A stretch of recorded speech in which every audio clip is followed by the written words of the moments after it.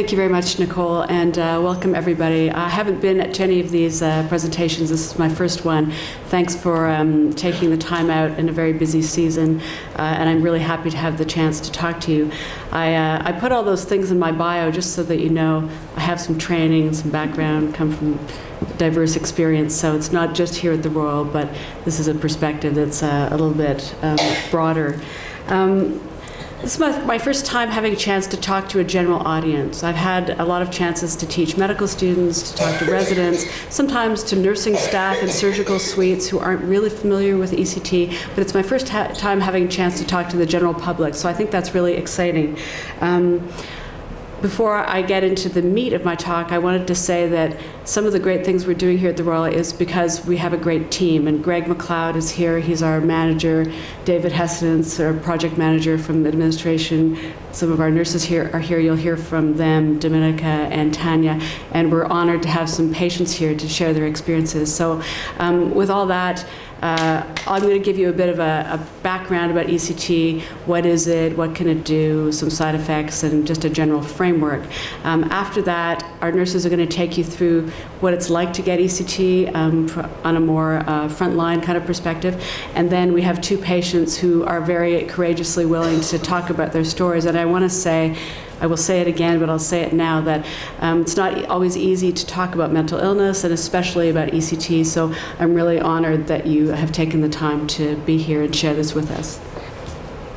This is our suggestion box in our ECT suite, and the reason I put this up is a fewfold. I wanted to first tell you that I don't have any disclosures to make. I'm not affiliated with any company, manufacturer of ECT machines, and I don't get any grants from anybody like that.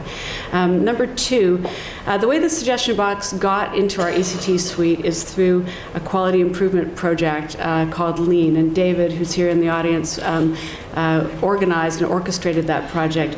And the reason the LEAN project was so meaningful to me is that part of it involved really engaging with patients in a very meaningful way, to have them come, not just fill out a survey and say what do you like, what you don't like, but come to a meeting and work through the process with us and share with us their experiences, what they liked, what they didn't like. And part of what flowed out of that was this suggestion box. And I think it reflects something for me that maybe people are not aware of in ECT, is that it's often perceived as something that psychiatrists do to people who are unwilling participants. And I wanted to share with you that it's not the case. Consent, collaboration is all part of the ECT process. We do sometimes do ECT on people who have not signed a consent, and the reason is if they have a mental illness where they're not able to make that decision, then we go through all the usual informed consent processes with their substitute decision makers. So the suggestion box to me embodies the fact that ECT is much more collaborative than you might think. I put this picture up here to remind me of some of the patients that I've treated. And the way I got into ECT in the first place, I did my residency at McGill, and I did the usual ECT training, but over the course of my residency, I noticed that people weren't always getting treated according to our treatment algorithms. So people with depression, oftentimes they would stall and stay depressed and not get better. And we wouldn't get to the more complicated treatments on our treatment algorithms. Or people would be in psychotherapy but only get one type and not get multiple types. And so it sort of became my orienting principle to make sure that people had access to treatments that work. And ECT is one of our treatments in psychiatry that really works well. And so I feel strongly that patients deserve to have access to this treatment. And that's how I got into it in the first place. And when I ended up in North Bay, they needed a director of the service, and I thought it was important to keep it going. So that's how my career in ECT got started. I'll just tell you a little bit about a composite patient. So this is not a real patient, but a composite of some different patients that I've had. A 67-year-old man who has a 4-month history of depression, started after some losses, lost his best friend, lost his daughter to cancer. He starts staying home, not going out to Tim Hortons with his friends like he usually does. His other daughter brings him some food. He doesn't really touch it much. He's losing weight. He's very anxious. He can't sleep well. He gets up early in the morning, very anxious and can't sleep. He starts thinking about what a bad person he is, how he's a burden to everybody, and eventually his depression gets so severe severe that he starts believing things like that he's caused problems, that he's created, he made an error in his business and created financial catastrophe for people. Finally, he starts thinking about suicide, and he tries to hang himself in his apartment, but luckily he's rescued before he attempts it by his daughter and comes to hospital. So that's the kind of patient that we're often talking about with ECT. It's not the only kind of patient, but I think it's important to know that although ECT may seem like a severe treatment, the disorders that we're trying to treat are also very severe. If you have a patient and a family member who suffers from a depression like this, it's extremely distressing, and both for the patient and for the people around that person, and it can really tear a person's life apart and tear families apart. So we're treating very serious disorders here, and sometimes a serious treatment is warranted. So I want to tell you a little bit about what is ECT. So ECT stands for electroconvulsive therapy, and those are the initials.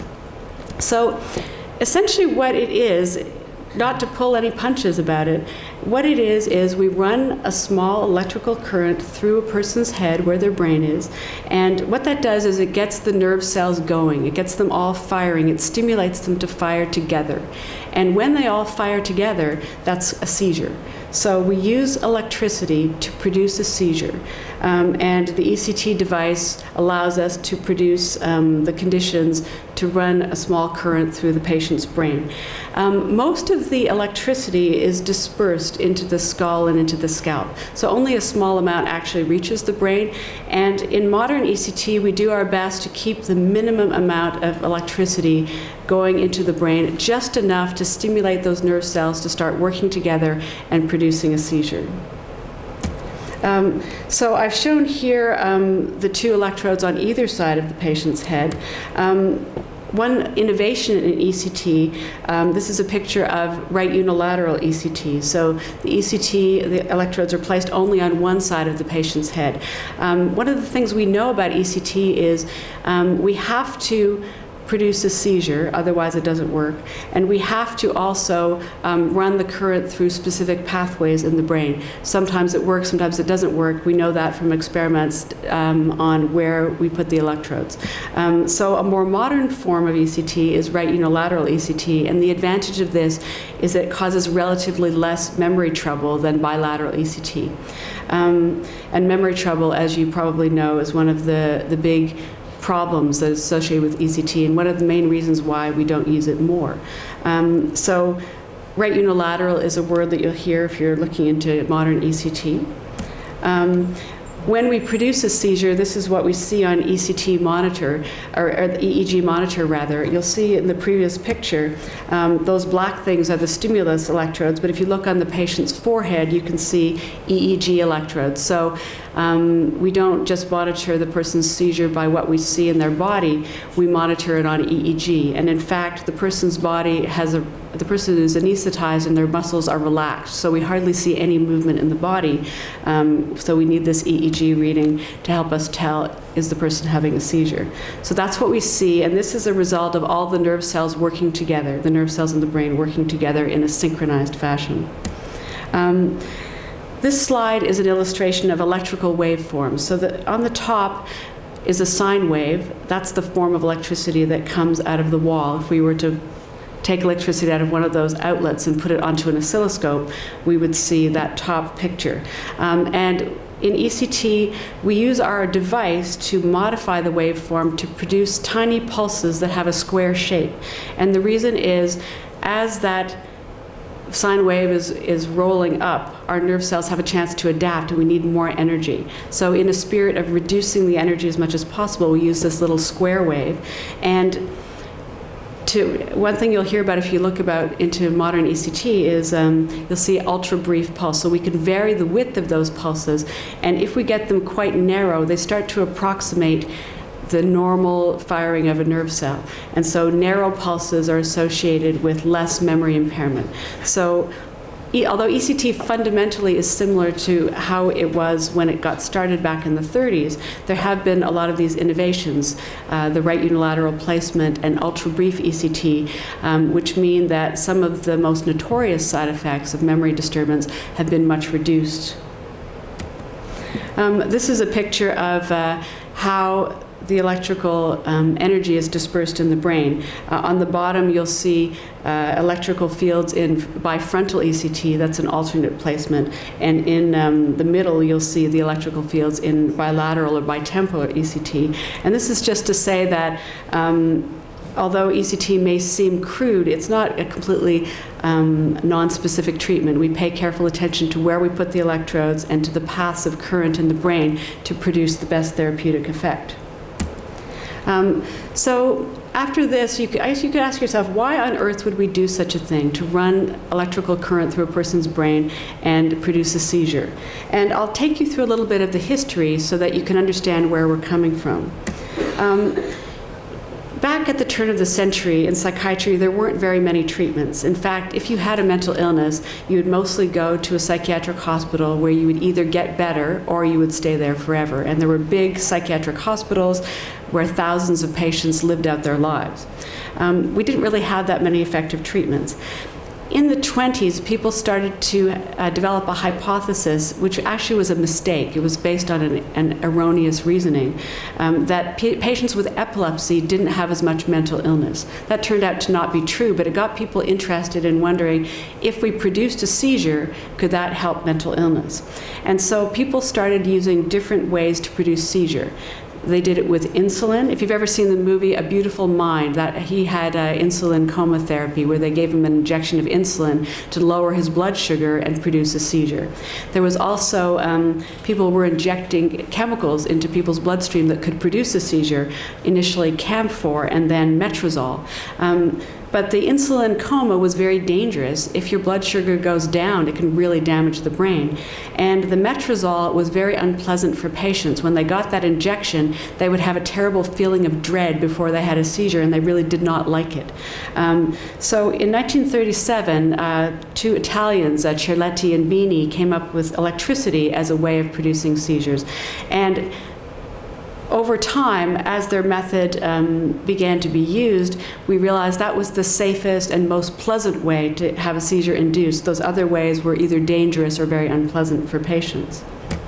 The other thing about ECT is, although it sounds frightening to run a current through the brain, our tissues are actually made of salt and water, and they can conduct electricity, and in fact, that's how they work. And so it's not as frightening as you may imagine. This is the original electroshock apparatus used by Cerletti and Bini, and later on you'll see a picture of ours, which is more modern. This may be the kind of image that you would associate with ECT from the media. This is an image from London Psychiatric Hospital, where in 1943 they moved from using metrazole and inducing seizures that way to doing ECT instead. You'll see in this image that the nurses are holding the patient down, and in the early days of ECT, we didn't use anesthesia. The electricity was enough to make the person instantly unconscious, and so they didn't experience the stimulus. But what happened was, when the nerve cells all moved or worked at the same time, it causes the body to move. And if you're a big muscular person, the strength and the force of those muscle movements could be enough to break a bone. And so in the 50s, people got the idea, what if we were to use anesthetic and really relax the muscles so that complication would go away? So now all ECT is done under anesthetic and with muscle relaxation. So you won't see people being strapped down or held down to a bed the way you might see in the movies. So one of the things about ECT, and a common criticism, is we don't really know how it works. And I want to tell you a little bit about how we think it works, because the brain is a complicated organ, and we don't really know how our medications work either. So we do know quite a bit about how ECT works, although we may not know the specific holy grail of which is the most effective of these mechanisms. But I'll tell you a little bit about what we do know. So one of the theories of how ECT works involves neurotransmitters. This is a picture of a synapse. That's how nerve cells are connected to each other. And in that gap between the two nerve cells, there are chemicals released, neurotransmitters. So when we do ECT, we know that many neurotransmitters are released. And that in turn causes upregulation and downregulation of certain receptors, same as antidepressants do. So if you're familiar with drugs like fluoxetine or Prozac that are selective serotonin reuptake inhibitors, or tricyclic antidepressants which affect norepinephrine and dopamine, those are all drugs that affect neurotransmitters. So in some sense, ECT may work similar to how antidepressants work through neurotransmitters and receptors. However, recent research is looking at regulation of cerebral activity and blood flow. So this is a study of the red hot areas are the areas where there was more blood flow after ECT, and those are some areas, especially in central brain structures, that are thought to be implicated in depression. So ECT may change the distribution of functional activation in the brain and the balance between activation in different cerebral areas. This is a picture of, this is actually a picture of a mouse nerve cell. And although there are a lot of things on the slide, the one thing I want you to look at, I'll point it out. So if you look at this picture right here, so essentially this was a study that was done on mice because we know that ECT produces nerve growth. And it seems a little bit paradoxical because when we think about running electricity through the brain, we think about the possibility of a burn or brain damage. But in fact, what ECT does, by inducing this seizure, it stimulates all kinds of mechanisms that allow nerve cells to sprout and grow. So this was a study they did on mice trying to figure out, well, what are the chemicals, what are the processes that allow the nerve cells to grow? And so this here shows a mouse nerve cell after ECT. So here it is before ECT, and you can see there's not many branches on it. And here after ECT, you can see how it's sprouting and branching. And these over here are nerve cells pre and post that didn't have the specific chemical. So that part is not so interesting for our purposes. But you can see here that there is nerve cell growth after ECT. And I think that's one of the things that can be helpful in thinking about ECT and talking to patients about it, that it's not a form of causing brain damage like some anti-ECT advocates would have us believe. In fact, it stimulates nerve growth, and possibly some of these connections between nerve cells that are extra or new may be responsible for some of the memory disturbance. ECT can cause growth of nerve cells, and I think that's an important thing to know about it, and it may be one of the things that's critically responsible for its additional efficacy over antidepressants. This is another image showing cerebral functional connectivity. So in this study, they were looking at depressed patients. When they're shown a difficult, disturbing image and they're depressed, they get extra activation in their frontal area. So we know that patients who are depressed are more sensitive to negativity in that way. And if you look at these images right here, you can see in these frontal areas, when the patients who suffered from depression were shown disturbing images, they had a lot of activation in their frontal areas.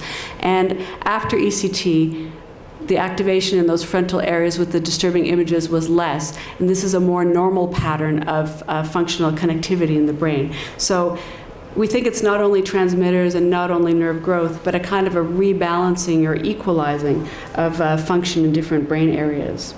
So the way ECT has been used, between the 30s and the 50s, it was used a lot because we didn't have very many other treatments.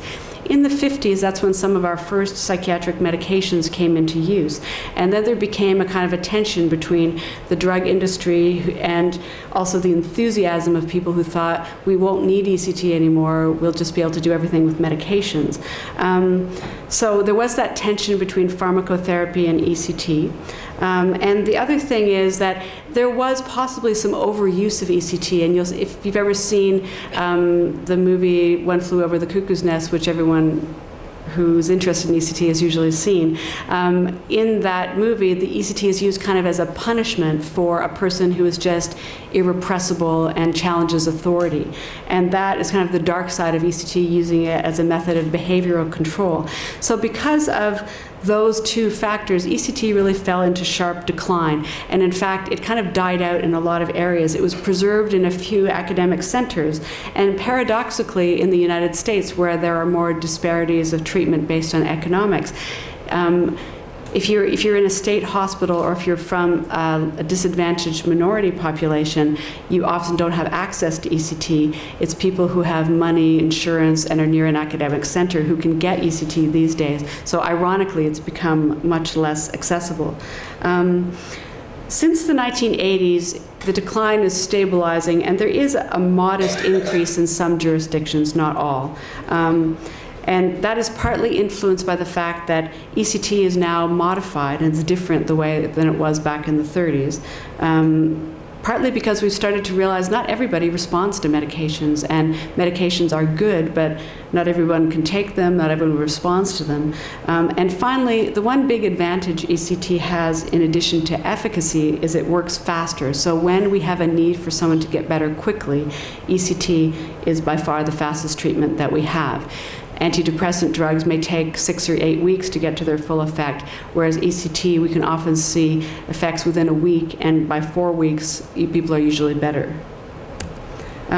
So this is how ECT used to be done back in the 60s, and these are some of the kind of negative images that people see where ECT is depicted as a form of torture. The thing about this is, we relaxed the muscles. Jack Nicholson didn't have the muscle relaxant because he had ECT in the pre-modified days. But these days we do relax the muscles, but when electricity goes into the muscles of the face, we can't stop them from contracting. And so they do produce this facial expression that looks like a grimace, but the person is not suffering in any way, and it's not torture. It really is just an involuntary muscle contraction. But it is one of the factors that makes ECT look like it's torturous and suffering. So because of all this controversy, there's always controversy. And ECT is one of the most scrutinized treatments in modern medicine. This was the cover illustration of an article in the Toronto Star which reported a dramatic increase in the use of ECT, which really was more an artifact of reporting methods. There hasn't really been much increase. It's a modest increase rather than a startling increase. The other thing is on this thing is Bill 67. So as recently as 2010, an NDP member put forth a bill in the Ontario legislature saying Ontario should not be funding ECT, and it actually got read in the House. So there's still quite a lot of negativity about ECT, and that's probably based, to some extent, on the impact of people's experiences with memory disturbance, and we'll talk more about that in a little bit later. So this is a picture of modern ECT on a mannequin, and in the picture is Dr. Ribeiro. Here in Ottawa, Dr. Ribeiro and some of us have developed a simulation-based ECT training where we teach people modern, safe methods to do ECT. So the modern ECT suite doesn't really look anything like the Jack Nicholson scenario. This is just to illustrate the point that I made earlier, that ECT use is in fact declining. This is looks from 1993 to around 2009, and you can see that the use of ECT in general hospitals in the United States is declining quite a lot in every age group. And this is always a source of alarm for me, just in the sense that I think it's really important, if you need ECT, to be able to have access to it. And if fewer and fewer centers are doing it, it might negatively impact your ability to get it if you really need it. So worldwide, ECT is a bit different. In North America, in Europe, in the United States, ECT is primarily a treatment for depression. In other countries such as China, India, ECT is used first line for schizophrenia. So it has very different uses around the world. There is some general increase in outpatient or ambulatory ECT around the world. And here in North America, there's been some recent data looking at how ECT can be helpful in treatment-resistant schizophrenia. So in a place like the Royal, where we specialize in treating things that are treatment-resistant, ECT really has an important role. This was an editorial from CMAJ, and the reason I I pulled this out. It comes from 2014, which basically said we need to do better with depression because we do have lots of treatments for depression. There's exercise and psychotherapy, cognitive behavioral therapy. There's different effective medications, augmenting strategies, different forms of neurostimulation, including ECT. But patients don't always have a systematic way of getting access to all these treatments. And we need to be more systematic and use the various things that we have because depression is a profoundly disabling illness that causes more suffering and disability than many big illnesses like heart disease. I put this up just to say that ECT is part of this better and systematic treatment. It's not the only thing, but it is part of it, and it needs to be available in a community. These are just some studies about the efficacy of ECT. Some critics of ECT will say that it doesn't have demonstrated efficacy.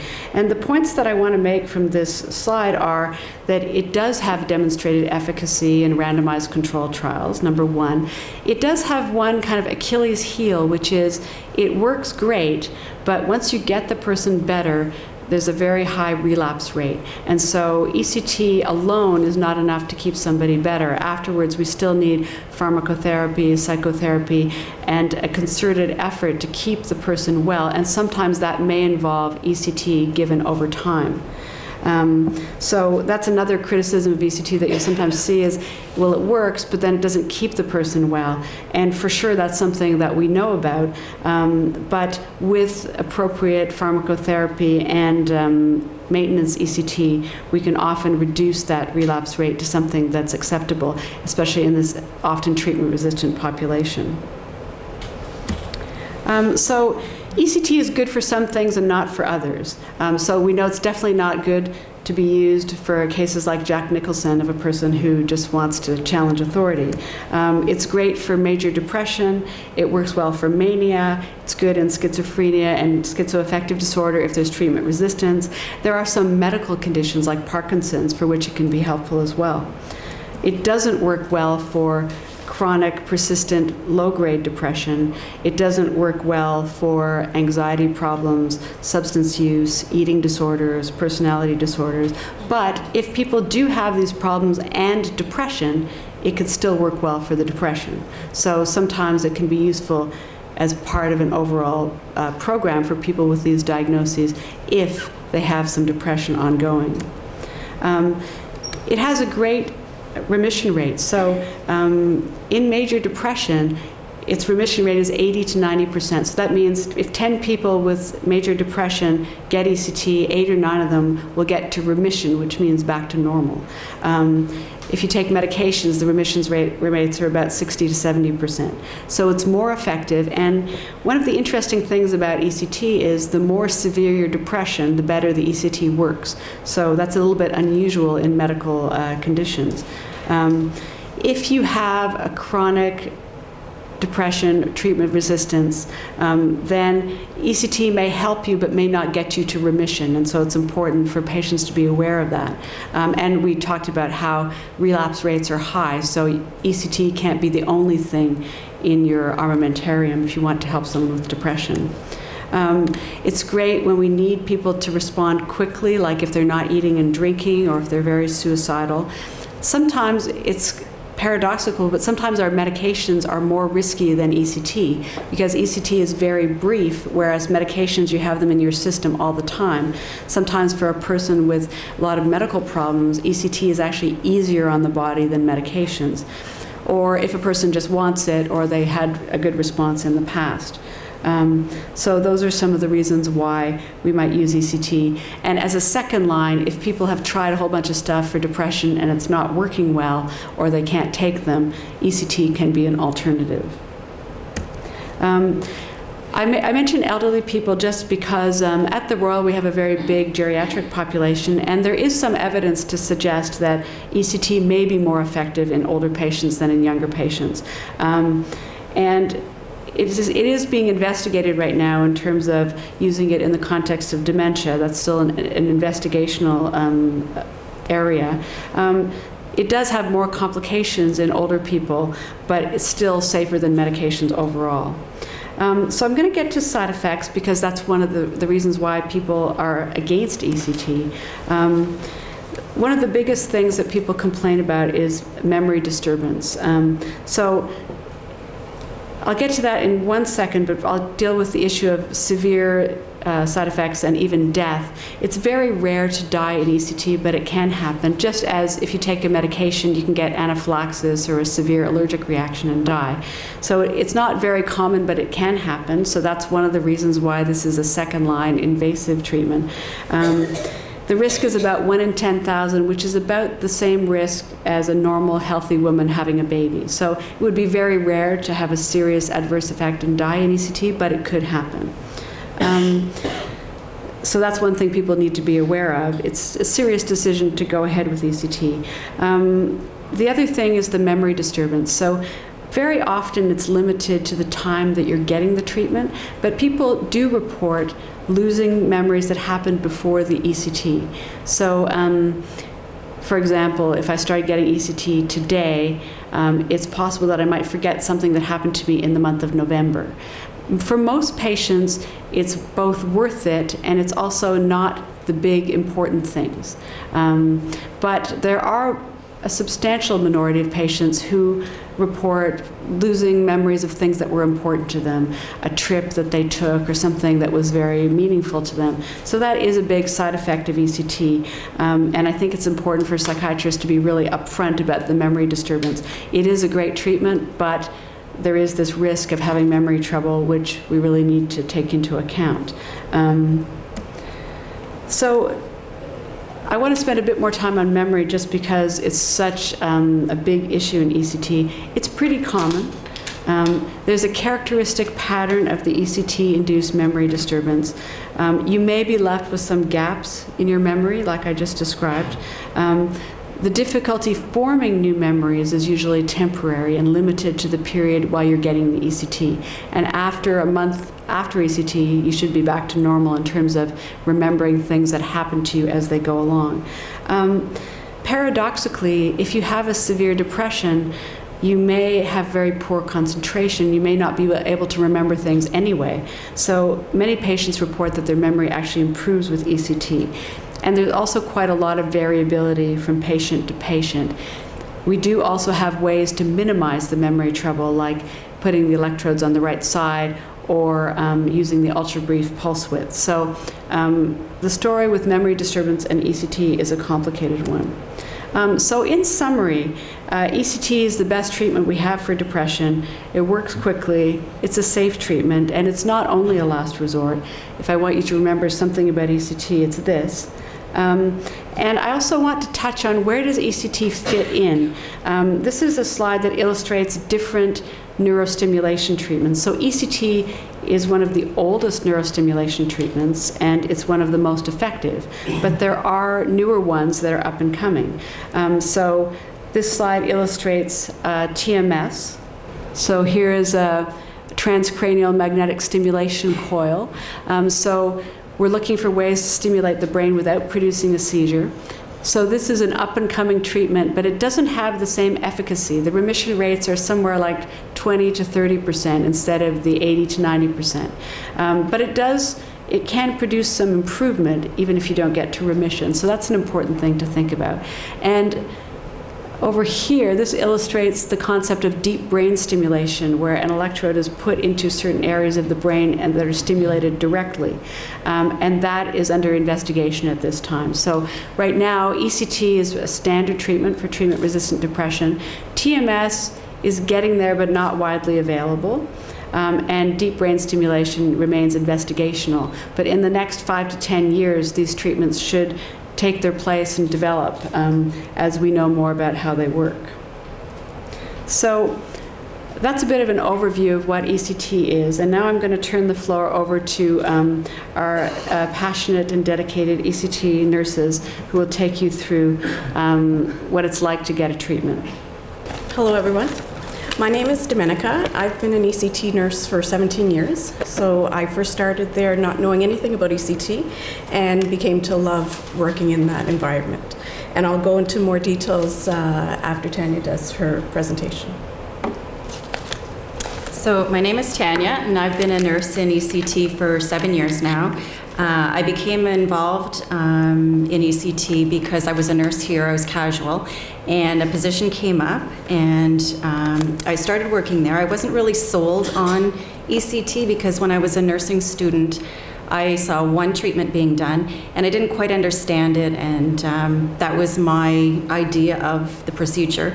But after working here at the Royal for, it was probably just about a month, I realized how wonderful it was just to see the people get better so quickly. Like, you could see them improve daily. So I'm now very passionate about it. I'm a real advocate for ECT, and I'm going to briefly take you to a walk through ECT when a person would come to our suite. So some people have ECT 3 times a week, once a week, and maybe sometimes once a month. It depends on what the doctor and they would decide. And people are treated in the hospital here as well as in the community. So a lot of people come as an outpatient, and we treat people 16 years old and up. And it's not just very ill people, like I said, it's people living at home with families and having jobs and living in the community. So a person would come, they would arrive to our new waiting room, and we just finished doing renovations, and most of our renovations were done with the help of some of our patients. We did a lot of work to try and figure out what they want, and so now we've got a television, and it's nice and private and cozy, and everybody's telling us how wonderful and how great everything is now with our new renovations. So when it's their turn, we would bring them from the waiting room into the recovery room, and we'll get them comfortable in a bed with warm blankets if you like, and then we would start a small IV in their hand so that the doctor has access to give them sleeping medication and an anesthetic, so that they're relaxed and comfortable for the procedure. And again, it's nothing like shown in the movies. It's very safe and controlled, and again, I'm just so amazed at how well it works and how many people I've seen go from inpatients to back home to school or back home with their families. And come and visit us anytime. Dominica? So I'm going to continue with the procedure or the process. So the procedure is quite quick, and patients are only asleep for a very short amount of time, and they're quite surprised when they wake up that it has been complete, that they've had their treatment already. And this is actually the machine that's used during the treatment. And then after their treatment, they're taken back into the recovery room. So we're back into the recovery room. And here they are monitored for 30 minutes. We monitor their vital signs, and that could be their blood pressure, the pulse, their oximetry. And if they're an inpatient, then they go back to their room after the 30 minutes. If they're out from the community, we serve them muffins, yogurt, coffee, tea, juice before they're seen by their doctor and allowed to go back home. And the reason, I'll just put it on that, the reason why I like working in the ECT department, and I've been there the longest, it's a wonderful place to work. The environment is nice, and it's just very rewarding to see our patients who have been sick get much better. It's quite amazing to see them improve on a daily basis, and we have depressed patients, suicidal patients, and to see them go home after ECT has been started. They've been sick for a while, and then the ECT has been started. They improve tremendously. I always say to my coworkers, it'd be nice to take a video of them before their treatment and then after their treatment, and just to see the difference in them is amazing. Many of our patients also have told us that ECT has changed their lives, and it's so rewarding to hear that. We also have students come through ECT as well, and it's a teaching hospital, so they do visit the ECT department. And after seeing ECT, they realize that it's nothing like the movies, and they can't believe how simple a procedure it is. And it's too bad that the movies have portrayed ECT so badly. It would be nice in this time if they are going to portray ECT, that they would do it realistically and to show that it's not as bad as it was in the past. That's it.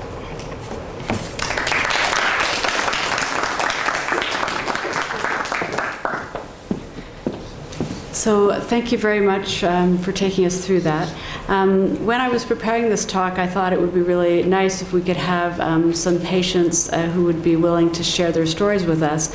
And I have to admit that I asked our patients with a bit of trepidation, thinking, do you really want to do this? And I was just so pleased and excited that we found 2 patients who really wanted to share their stories. So I'm going to invite Beverly now to share her story with you, and I will give you the floor. Thank you. My name's Beverly Allaire. I've had depression since I was a teenager.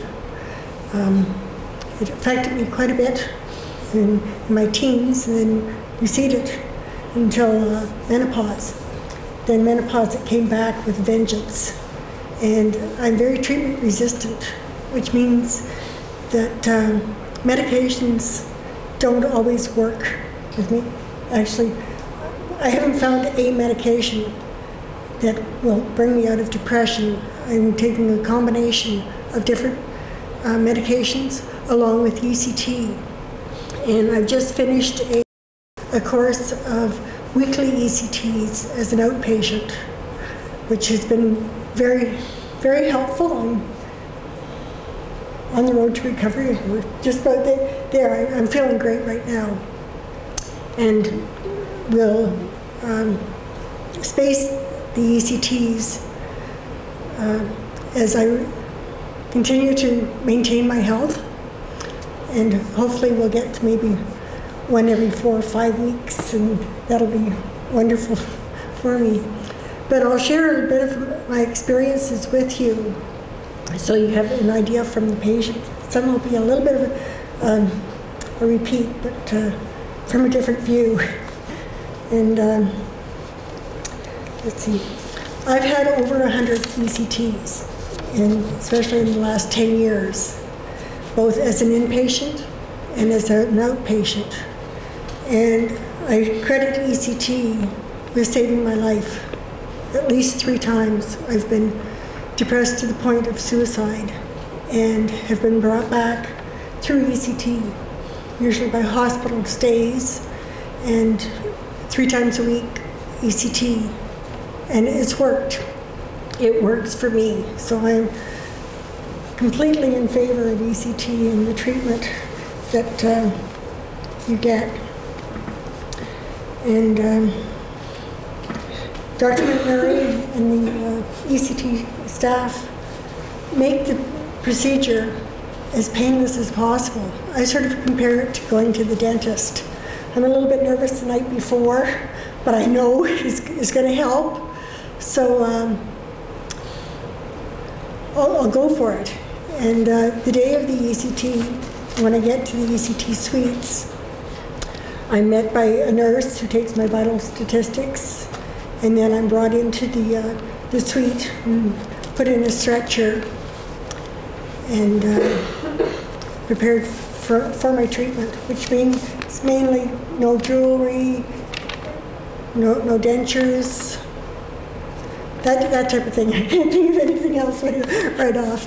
But then it's usually about a half an hour wait till my turn comes up. And then I'm wheeled into the treatment room where I'm connected to machines that register my physical and mental activity for the doctors. And as this is going on, the anesthesiologist is preparing medications for the procedure and starts to administer the medications and puts me to sleep. So that's all I've I know up to that point. But when I wake, I'm being monitored and reassured by a nurse on a one-to-one basis, and taken care of, so well that I hardly realize that the procedure has finished. But this continues for about a half an hour while my body vitals settle into the normal range. And all the care I receive is exemplary. The doctors, nurse, and the staff giving the best of care. There is a very strong team spirit within the unit. And I must say, the staff must really love their jobs because it comes across in everything that they do. Because I'm an outpatient, I have to stay an extra half hour for monitoring. But then my daughter-in-law comes and gets me and helps me down to the car. My legs are a little bit wobbly at that point, but other than that, I feel fine. And she drives me home. We have a tea and a little bit of conversation. But from that point, I head off for a nap. So for a couple of hours, I have a very nice nap. I wake up and I'm fully refreshed. From that point, usually I do my normal activities, preparing dinner and that type of thing. And I pamper myself that night. Curl up with a good book or something like that, but give my body a little bit of rest for the day. And that's my ECT experience. But I found ECT through the years has been a miracle to me. And I'm just 100% in favor of it, and would encourage anyone who's having severe depression, and if their doctor advises it, don't be afraid. It's not as bad as it may look on the screen. It's done in such a humane way. And you're welcome to ask me questions afterwards if you have any.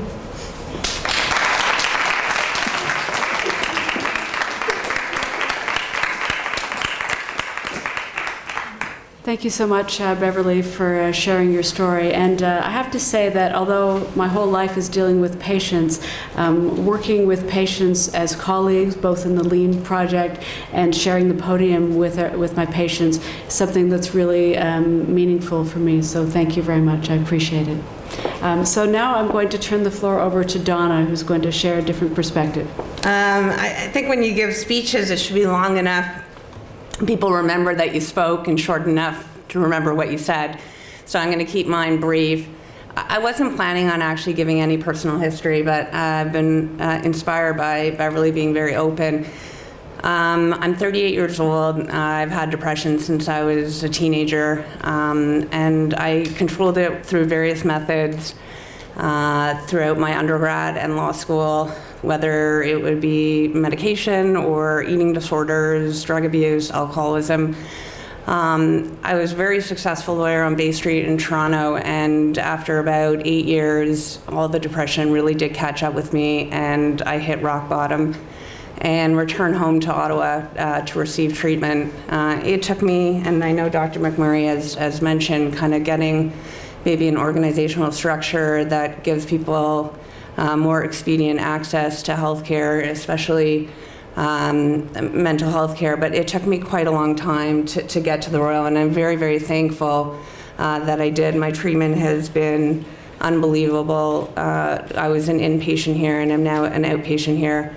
I've had experience on the mood and anxiety floor. I've also had experience in the substance abuse floor, and of course ECT. You know, when you first think about ECT, you really are thinking about Dr. Frankenstein and the lab And I was saying to Dr. McMurray and to Dominica and Tanya before we started that I had watched a video before I'd signed my consent, and it really was a scene out of Mad Men. It was totally 60s style, very much One Flew Over the Cuckoo's Nest, so it wasn't really a good start to my informed consent. But I did decide to do it, and I very much echo what Beverly said. Look, this is a very hard decision to make. But when you do decide to make it and you get to the ECT suite, it is extremely professional. The staff is very kind and very generous with their time, but also just with themselves. I remember the first time I woke up and Dominica was right there, and I said, she said, "Are you okay?" And I said, "You know, I have some jaw pain." And she right away got the anesthesiologist, and they gave me something for my jaw pain. And then thereafter, every ECT treatment that I had, they gave me the medication, even before, I guess, simultaneously with giving me the other medication to put me to sleep. The one thing that I did want to say is a very valuable lesson that I've learned from, I guess, having depression and also from ECT is when you're depressed and you're really in this black hole, you're really trying to grab onto any anchor that you can find, any magic pill, any cure-all that I'm going to be fixed, and tomorrow I'm going to wake up and I'm going to feel better. And the one thing that you do, when I heard about ECT, I really did put a lot of eggs in that basket of ECT, and tomorrow I'm going to feel much better and everything, and I'm going to go back to being a successful lawyer. And I think what you need to realize, or what people who are thinking about ECT need to realize, is that it's a tool in the basket, and it's a very valuable tool, and I'm extremely supportive. But it is one tool, it's a building block in combination with psychotherapy and other different types of group therapies, pharmacology, and so that was the one thing that I did feel quite a bit of bump, but I did feel regression from ECT after I had finished, and it was that realization that it is that in combination with all of the other things that the mental health community has to offer. And you need to go into ECT realizing that this isn't going to be a cure-all. It is not a magic pill. It's certainly very effective and it is helpful, but it's a building block. I guess the last thing, I really very much appreciate the opportunity to come here today. And it's not, you know, you go see your doctors, you don't have, you're not feeling well, and you don't really take the time necessarily to tell them how grateful and appreciative you are for their time. You know, I find people here in the ROH, they really do go the extra mile to make sure that you understand, that they understand that you are in pain and that they're here to help you. And so I just wanted to take a minute to really thank you, and thank you so much for inviting me to speak. Thanks.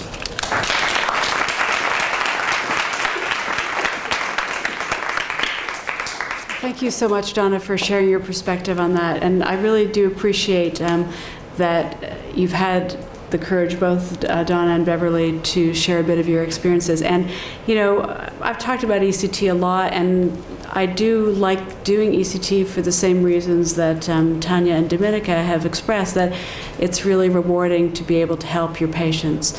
And I think, though, that if you are not involved in treating such severe patients, or if you don't see the longitudinal effects of the treatment and only see it once, you don't really have that perspective, and it may seem like a disturbing treatment.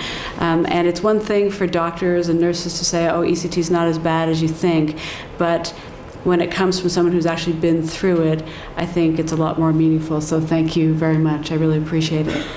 And I think maybe we can just all give them one last round of applause.